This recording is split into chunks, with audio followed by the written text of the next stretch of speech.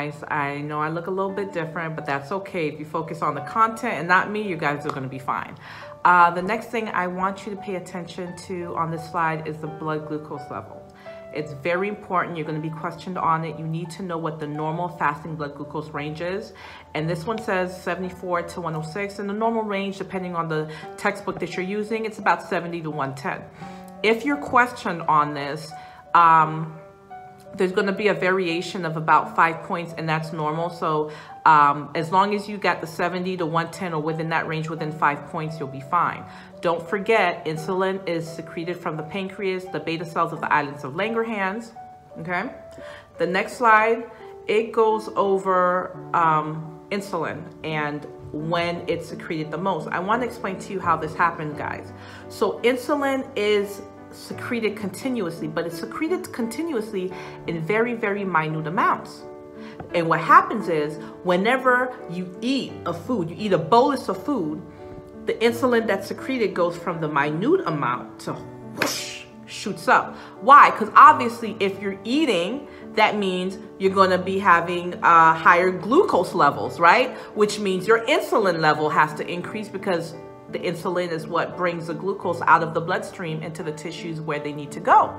So on this slide, it's very important for you to understand this, okay? You expect, this is what's supposed to happen, that even though the insulin levels are being secreted in very, very small amounts, the insulin level increases after the person eats breakfast, increases after they have a snack, increases after lunch, and so on. Every time they eat, the insulin level should go up to accommodate whatever they just ate because it's the insulin that brings down the blood sugar level. All right, so let's talk about the onset of disease for diabetes. As I said, guys, I'm looking at a slide, so that's why I keep veering over to the side. But by the time you guys see this video, the slide that I'm looking at, that my eyeballs are literally veering off to the side, it's going to be a split screen. So you'll be able to hear my voice and see me if you want, but you'll be able to see exactly what I'm looking at, okay? So please forgive me, I'm new at this.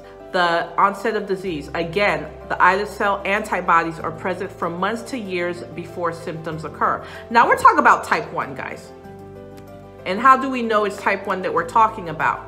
Because I said islet cell antibodies. Remember, type 1, that's the one that is an autoimmune disease. So that patient's own body is creating antibodies, and that's why that patient's not secreting insulin, not making insulin, or if they are making insulin, they're not secreting it in the amount that would keep them alive, okay?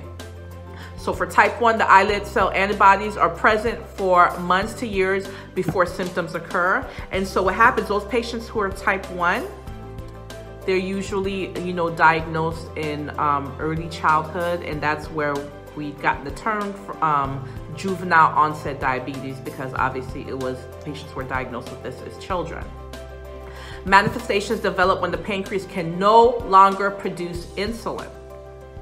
Then rapid onset with ketoacidosis. That is very important for you to know, and schools love testing about it. ATI loves testing about it. HESI loves testing about it. Heck, NCLEX loves testing about it. So you have to understand this.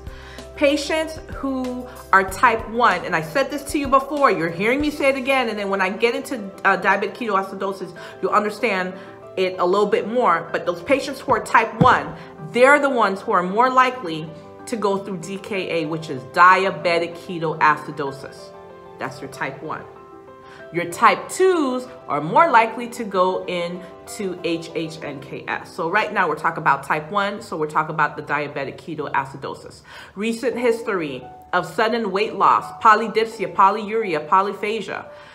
They require an exogenous source. Remember, I taught you guys what that word exogenous meant. That means from the outside. That means your type 1 diabetics are not producing insulin, or they're not producing near enough insulin to keep them alive. So in order for them to live, they need an exogenous source, an outside source of insulin, okay, for them to be alive. Patient may have a temporary 3 to 12 months remission after initial treatment. That's your type 1. Now let's talk about type 2. formerly known as adult onset diabetes or non-insulin dependent diabetes. I want you to think about that for a minute. Why non-insulin dependent? Well, here's why. Our type 1s are the insulin dependents. They're the ones without insulin, they will die. Kaput, they're kicking the bucket, right? But remember, our type 2s, they don't have to be dependent on insulin. Matter of fact, they don't even have to have diabetes, right? Start exercising, start eating right, and 95 to 98% of those cases, the hemoglobin A1C goes down and bam, they're not diabetic anymore. So that's why the type 2s are also known as the non-insulin dependent type. Most prevalent type, 90 to 95% of the people who are diabetic, this is the type of diabetes they have. The risk factors, being obese or overweight, having advanced age, having a family history, okay? The prevalence in children is due to obesity. So it used to be that the children who got diabetes is because they were type 1. They were born with some kind of autoimmune disorder.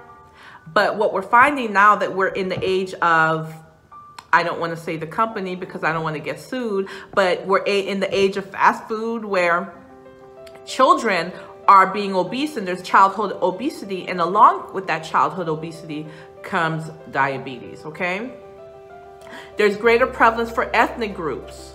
And there are lots of reasons why, but very shortly I'll touch upon it. I want you to think about certain ethnic groups. They live in certain areas. There aren't grocery stores near that area where, you know, they can get fresh produce, vegetables, fruits. There are corner stores where they're, you know, being sold high sugary drinks. You have the ice cream man coming around 3 times a day, etc.